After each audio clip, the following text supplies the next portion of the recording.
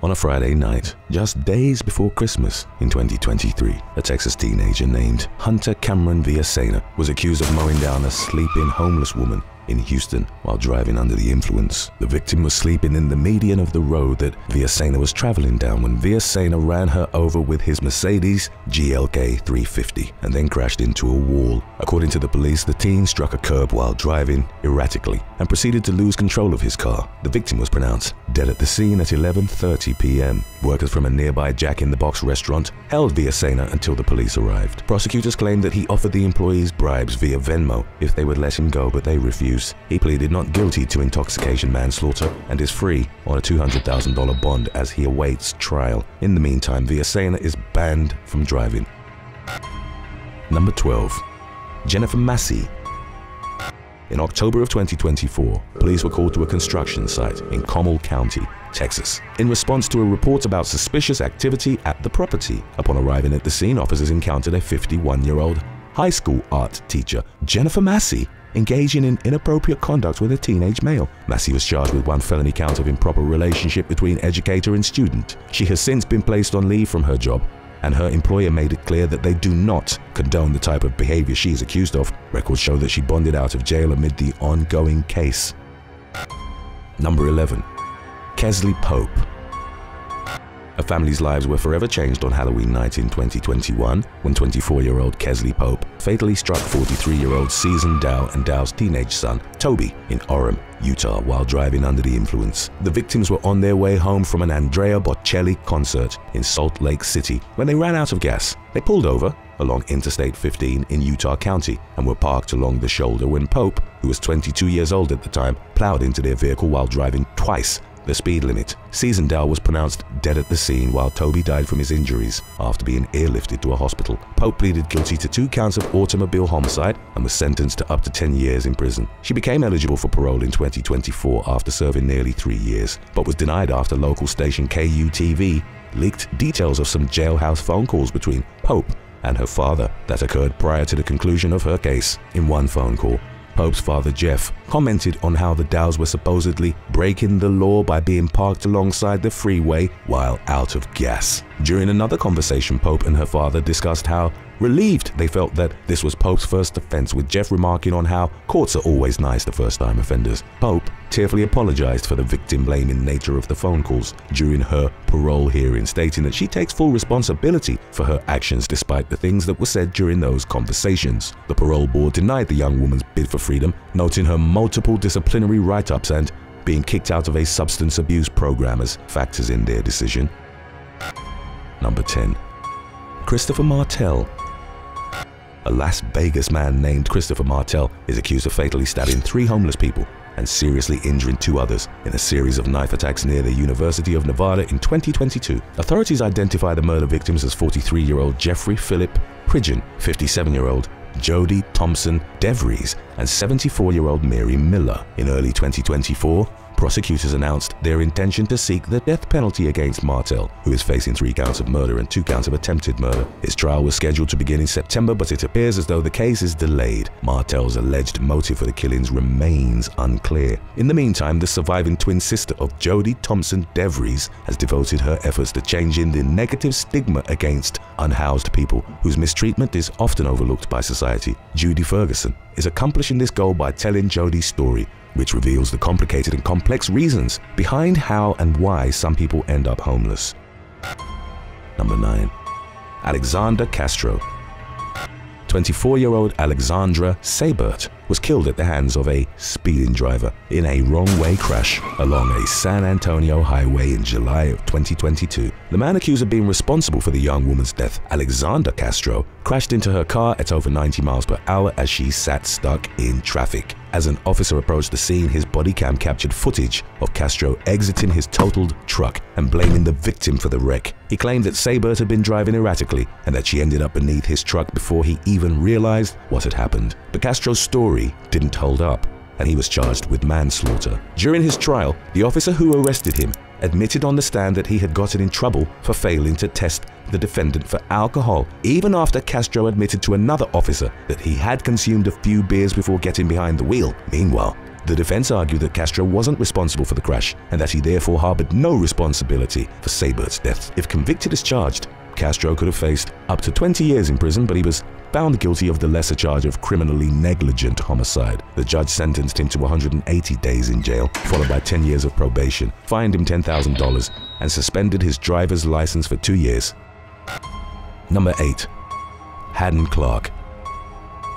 Serial killer Haddon Clark was convicted of murdering 2 female victims, but the true number of people he killed may never be known. The 72-year-old is currently serving 2 30-year sentences for the murders of a little girl named Michelle Lee Dorr in 1986 and 23-year-old Harvard graduate Laura Hoftelen in 1992. Prior to the murders, Clark was discharged from the US Navy after being diagnosed as a paranoid schizophrenic. He spent most of his adult life as a vagrant who worked as a handyman and often lived out of his truck or in the woods. At the time of Dorr's murder, he had just been asked to leave his brother's house in Maryland. After wearing out his welcome there, Dorr lived next door and happened to be outside in her family's backyard when Clark decided to take his anger over being kicked out of his brother's house out on her, despite the fact that she had nothing to do with the situation. At the time of Hoftelin's murder, Clark was living in the forest and working as a gardener for the young woman's mother, who never imagined that he was capable of such horrific violence. Hoftelin vanished from her family's Bethesda, Maryland home under mysterious circumstances, and Clark acted suspicious during questioning, but provided what seemed like a solid alibi for his whereabouts for the time frame encompassing her disappearance. As it turned out, Clark's alibi wasn't as airtight as it had initially seemed, and he was identified as the prime suspect in the case based on a bloody fingerprint found on Hoftelin's pillowcase. The year after the murder, he confessed and directed police to the shallow grave where he had buried the victim. He also eventually led law enforcement to the location of Dorr's body. Perhaps the most frustrating aspect of Clark's behavior is the taunting nature in which he took pleasure in his crimes. Just days after Hoftelin's death, he sent her family a deranged sympathy card blaming his cross-dressing alter ego for the murder and begging Laura's mother to let him resume working for the family as their gardener. Over the following years, Clark confessed to dozens of murders that he claims he committed, starting in his teens, including the yet unsolved killing of an unidentified Massachusetts woman nicknamed the Lady of the Dunes in 1974. None of these claims have been substantiated outside the murders of Dorr and Hoftelin, but Clark has also not been ruled out as the killer. Number 7. Pamela Hupp.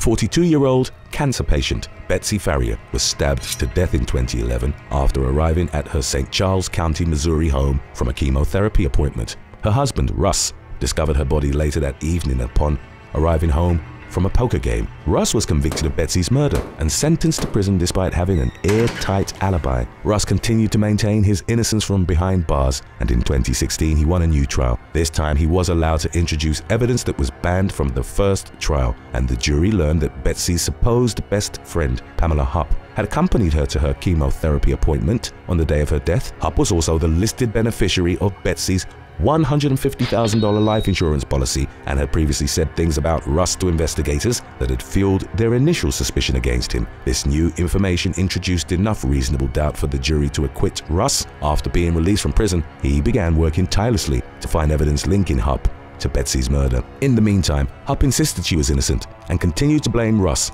claiming that he was trying to set her up. The already bizarre situation took another unusual turn in 2016 when a mentally disabled man named Louis Gumpenberger was shot 5 times in Hupp's home. Hupp claimed that Gumpenberger had robbed and attacked her, and she blamed the publicity she received during Russ Farrier's first trial for making her a target for the alleged violence. A local resident soon told law enforcement that Hupp had recently tried to lure her into a vehicle by posing as a TV show host and inviting her to participate in a hidden camera show. Detectives believe that Hupp ran the same scam on Gumpenberger, who suffered from brain damage from a previous incident in his life and may have been less suspecting than the typical victim. Phone records revealed that Pam was in his neighborhood shortly before the shooting, further pointing toward her guilt in that particular case. Hupp took a plea deal in order to avoid the death penalty and was sentenced to life without parole for Gumpenberger's murder. She was charged with Betsy's murder in 2021 and is currently awaiting trial.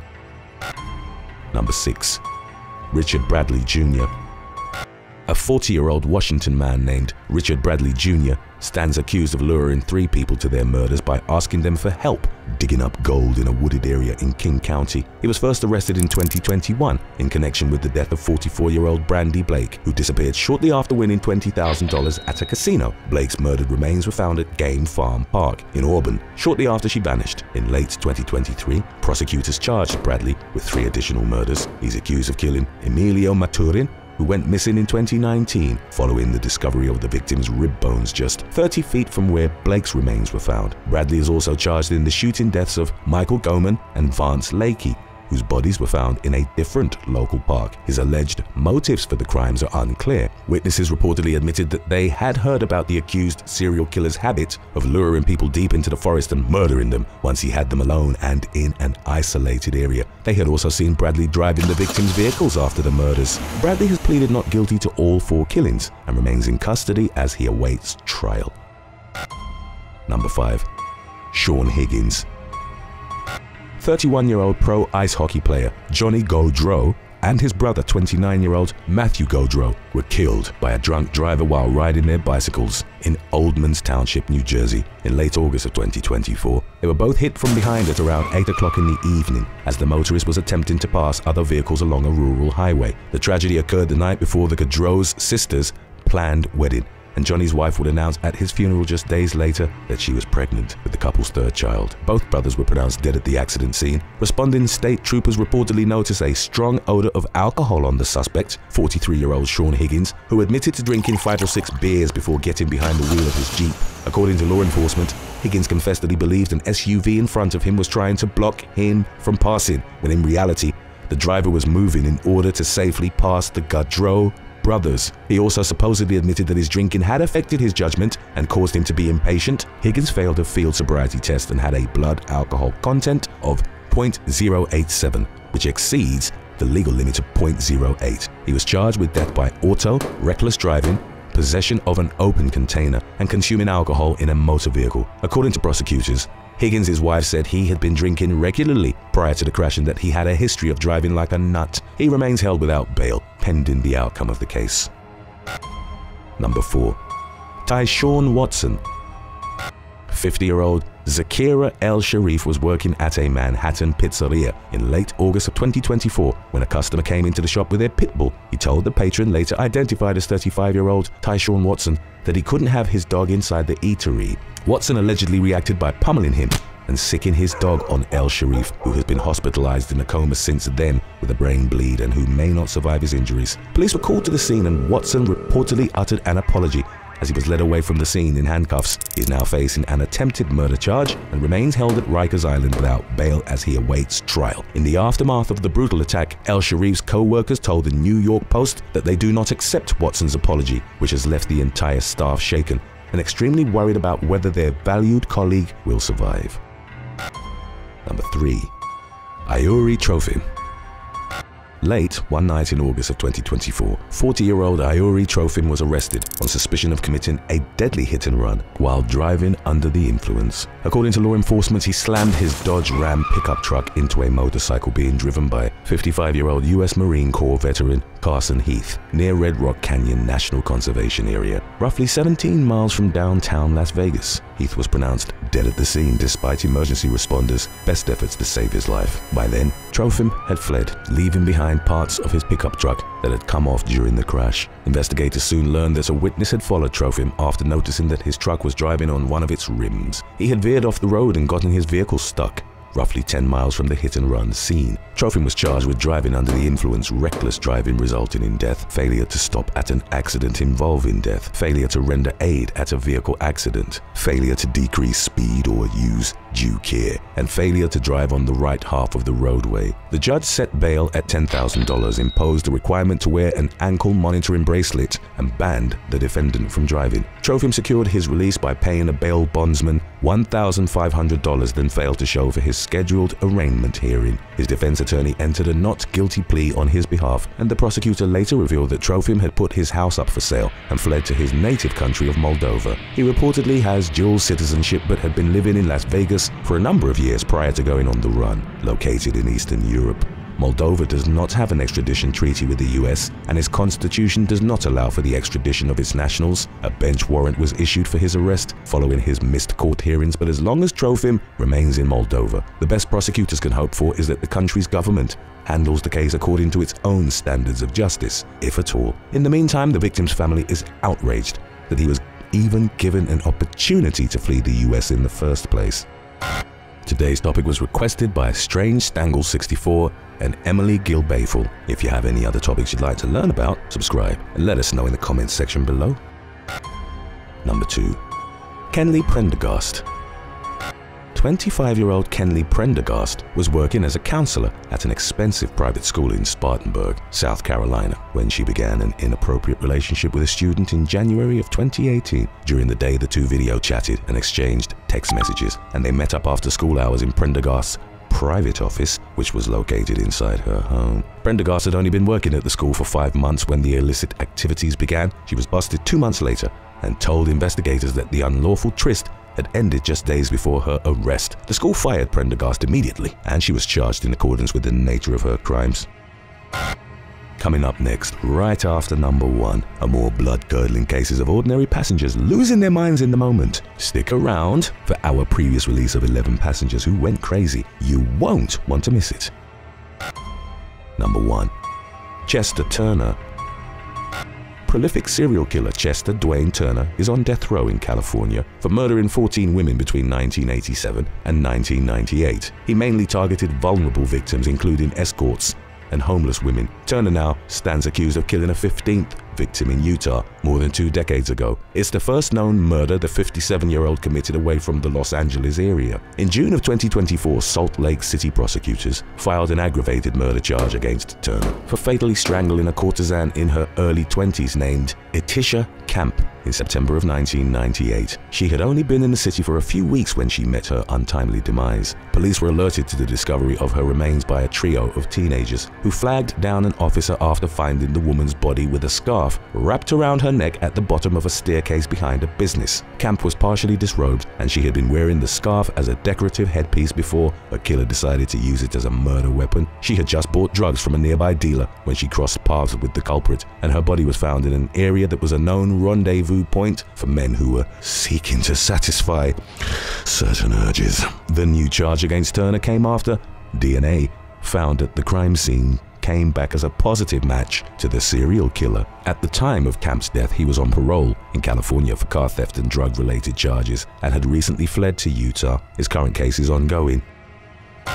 On July the 6th of 2021, near the end of the 3-hour American Airlines flight 1774 from Dallas to Charlotte, a woman suffered a mental breakdown that led to her being gagged and duct taped to her seat. The unnamed passenger started screaming, "I need to get off this plane," and "You need to let me off this plane." She then attempted to open the forward boarding door mid-flight before assaulting and biting a flight attendant who'd tried to help her. The woman also reportedly tried to hug and kiss another passenger and bit a different flyer multiple times before she was restrained. After the plane landed, the unruly flyer was shown in a TikTok video, still taped to her seat, while trying to scream at other passengers as they disembarked. She was taken off the aircraft via stretcher and then transported to a hospital where she underwent a mental health evaluation prior to being placed on an American Airlines no-fly list. Updates from April of 2022 indicated that she faced a fine of $81,950, which was at the time the largest sanction ever handed out by the Federal Aviation Administration. Number 10. Tiffany Michelle Miles. While on American Airlines Flight 3444 from Jacksonville, Florida to Washington, D.C., 36-year-old Tiffany Michelle Miles caused chaos because her alcoholic beverage wasn't served quickly enough. The incident occurred in late February of 2023, and fellow passenger Cara Rosario told ABC 11 that Miles had become belligerent and yelling that she paid for first class and that she's not getting her drink that she's ordered. Miles then got up and tried to force her way into the cockpit. Air traffic control audio from the pilot indicated that the subject is currently on the loose in the cabin and that she was somewhat restrained by passengers and the flight crew. Miles recorded herself while she was actively being bound and said, "I need you all to see this is what they're doing to me," before complaining that no one had shown her a badge. The pilot diverted the aircraft to North Carolina for an emergency landing and asked that Miles be removed as soon as they touched the tarmac. The air traffic control operator responded that a long gun crew is going to be on the outside end of the aircraft. A photo taken aboard would show Miles being led out in handcuffs by several police officers. No passengers were injured during the commotion, and all of them were subsequently booked on other flights to DC. Miles, who in the aftermath claimed that she'd been trying to enter the restroom and not storm the cockpit, initially faced the charge of airport obstruction, punishable by up to 20 years in prison. The charge was, however, ultimately dismissed by the Raleigh-Durham Airport Authority Police Department. Number 9. Red Wings Incident.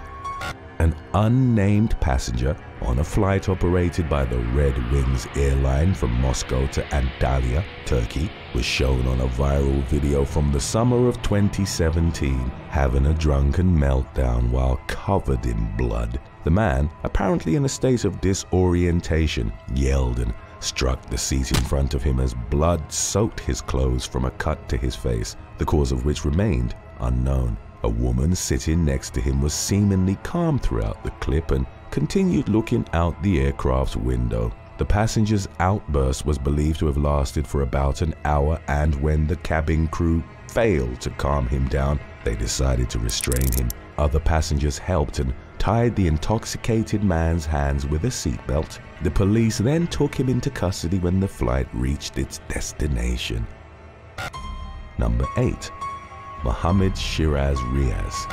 In early November of 2023, father of 3, Mohammed Shiraz Riaz, was jailed for 14 months at Minshull Street Crown Court in Manchester, England, after admitting a series of disturbing incidents on 2 flights back to Britain. The first occurred on July the 15th of 2019 when Riaz was on a Ryanair Boeing 737 flying into Liverpool John Lennon Airport from Morocco. After a number of whiskey and coke drinks, Riaz started verbally abusing flight attendant Yelena Zoravska. He insulted and fat-shamed the woman when she refused to give him more alcohol. Riaz continued to humiliate Zoravska and had become so disruptive that the crew were forced to remove other passengers from his vicinity.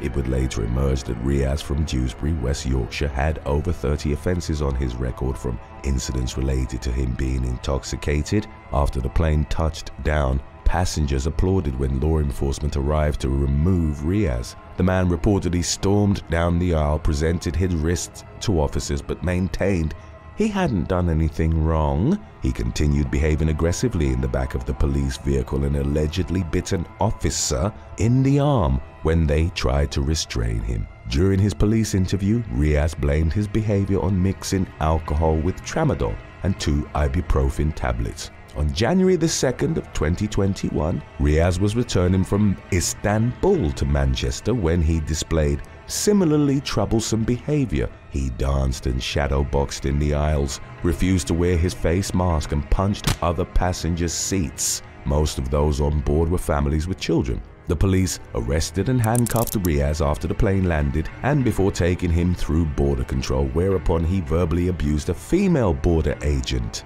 The passenger from hell, as Riaz would come to be known in the media, squared off against another passenger at passport control and continued using foul language in the presence of young children. As he was being led to the police van, Riaz yelled out, "No wonder it's so easy for us," and continued by saying to abuse your white children and white women, before stating that white men were weak. After failing to appear in court by claiming he had COVID-19, Riaz eventually admitted being drunk on an aircraft, assaulting an emergency worker, and 4 charges of using threatening behavior. He wasn't, however, charged with any racially aggravated offenses.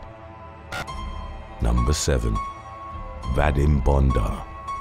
While on an Aeroflot flight from Bangkok to Moscow, Russian anesthetist Vadim Vondar, aged 43, became foul-mouthed and violent and had to be restrained until the aircraft reached its destination, even though the airline banned alcohol in economy class on the route. Vondar overindulged in rum that he had in his possession. For several hours into the flight, he reportedly became loud and aggressive, threatening and humiliating flight attendants. He ignored attempts from crew and passengers to calm him down.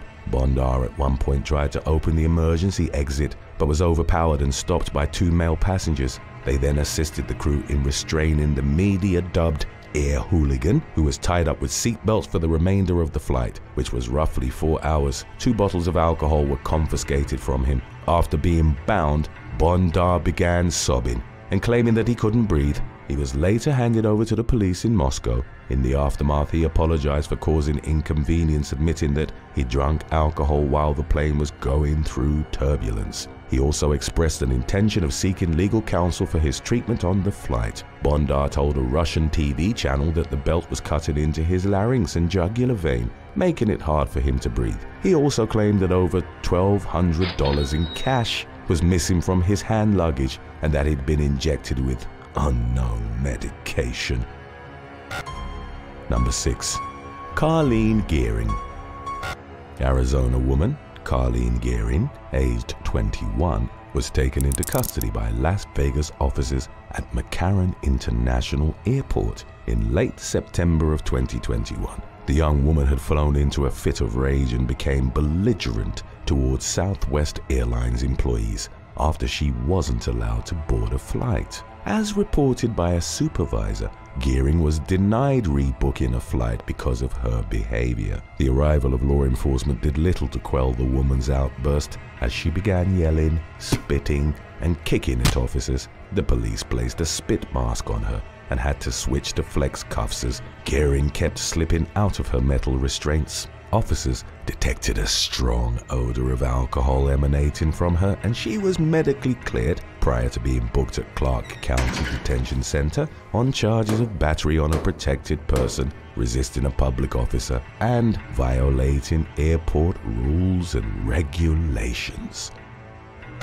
Number 5. Cameron Gibson. A plane that was about to take off from Louis Armstrong New Orleans International Airport on May the 29th of 2023 was forced to return to the gate because of the violent outbursts of a passenger. During her inebriated antics, 25-year-old Kansas woman Cameron Gibson was reported to have kicked another passenger in the head while putting her feet up on the seat in front of her. Deputies were called as the pilots taxied the aircraft to the gate. A TikTok video of Gibson's interaction with law enforcement subsequently went viral. The young woman told the officers, "I literally need my phone," adding moments later, "I'm literally so confused, what's happening?" After repeatedly asking her politely to get off the plane, the deputies yanked Gibson out of her seat and handcuffed her. She then started fighting them, and the physical altercation continued onto the jet bridge. Gibson kicked 2 officers and bit a third in the thigh before she was restrained in a wheelchair. She was moved to the police office at the airport and charged with 3 counts of battery of a police officer, disturbing the peace while drunk, 2 counts of resisting an officer, and criminal mischief. Number 4. S7 Airlines Incident. In July of 2015, a video was posted on YouTube of a passenger on S7 Airlines Flight 546 traveling from Hong Kong to Vladivostok, Russia, being physically restrained aboard the aircraft in the wake of him behaving inappropriately towards the cabin crew. The unnamed man was reportedly in an advanced state of intoxication. Witnesses stated that he'd repeatedly threatened and insulted the flight attendants, which triggered a violent response from others aboard the plane. The video would show him being attacked by at least 4 passengers who punched and kicked him to the floor. The man was bound with seatbelts and sticky tape prior to being left in the aisle for the remainder of the flight. He was subsequently arrested upon arriving in Russia. Number 3. Alexei Fursov. While on a flight out of Bangkok, Thailand in the fall of 2023, dual Russian-Australian citizen Alexei Fursov, aged 35, was sitting next to a man who was only identified as Andre, During the meal service, Fursov suddenly grabbed a metal fork and started frantically stabbing the other man. He inflicted puncture wounds to Andrei's back, shoulder and chest before he was led to the back of the plane and hogtied by crew members and other passengers. It would later emerge that Fursov had also had a knife and scissors concealed within his reach, although it wasn't clear if he'd used them in the attack. Andrei survived the stabbing and was given first aid aboard the plane. Passenger video showed the bound Fursov as he downplayed his actions and bizarrely motivated the attack by saying he thought Andrei was going to bite him. Fursov added, "I thought I'd just poke him and he'd disappear." Another passenger then sarcastically remarked, "Like a balloon bursting," and Fursov acquiesced. Before the plane reached Moscow, passengers took turns watching the restrained man as he tried to free himself. Another video showed Fursov, who had a dazed look on his face, being led out of the plane by Russian police. Number 2. Gudmunda Karl Arthurson. In early January of 2013, civil engineer Gudmunda Karl Arthurson was on an Iceland Air flight from his native country to the Caribbean, where he was supposed to be met by his fiancée.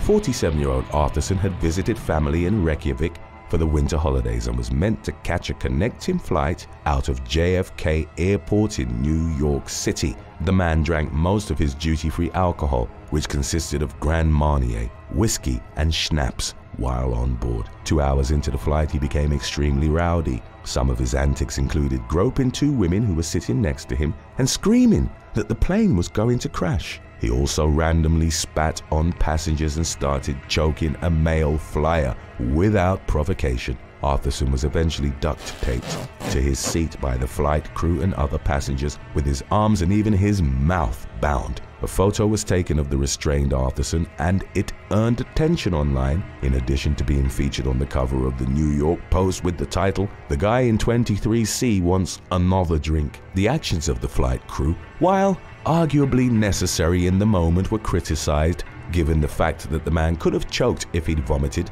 and wouldn't have been able to react in case of an emergency. Upon arriving at JFK, Arthurson was rushed to a Queens hospital where he was treated for alcohol poisoning. Updates indicated that federal authorities had declined to prosecute the case. Number 1. Maxim G. In the summer of 2016, a passenger on a domestic Aeroflot flight from Yuzhno-Sakhalinsk, a city on an island in the Russian Far East, to Moscow, went on a drunken rampage and wouldn't calm down, even after he was spoken to by the captain. The feral flyer, only identified as Maxim G, refused to return to his seat in spite of repeated pleas from the flight crew. He eventually lost his temper and punched a flight attendant in the face. In the moments that followed, staff and passengers worked together to overpower Maxim. They tied his hands behind his back with duct tape from the galley and then strapped him into a flight attendant's seat far from the other passengers. A clip, which subsequently went viral, showed Maxim swearing at the members of the cabin crew and challenging them to a fistfight. In spite of being restrained, he was recorded saying, "Come on, punch me, come on, you can do it, can't you? Punch me hard." Officers were waiting for the plane on the runway, whereupon they took Maxim into custody. Thanks for watching. If you had to choose, would you rather have a reputation for being greedy or for being a show-off?